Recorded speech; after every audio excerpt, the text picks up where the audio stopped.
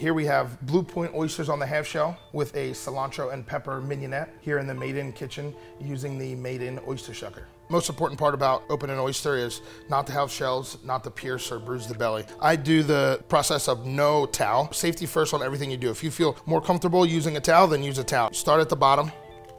Hinge, you just pop. I'm not using too much force as you open the oyster. I like to do a little trick where I pinch the side of the oyster to keep it open so I can see where the belly is and I can see where the skin is on top of the oyster. Once I make my way down, the abductor scraped off. If you do have any shells, you just go through and wipe it down. Again, this is the abductor. 15% down, 15% in.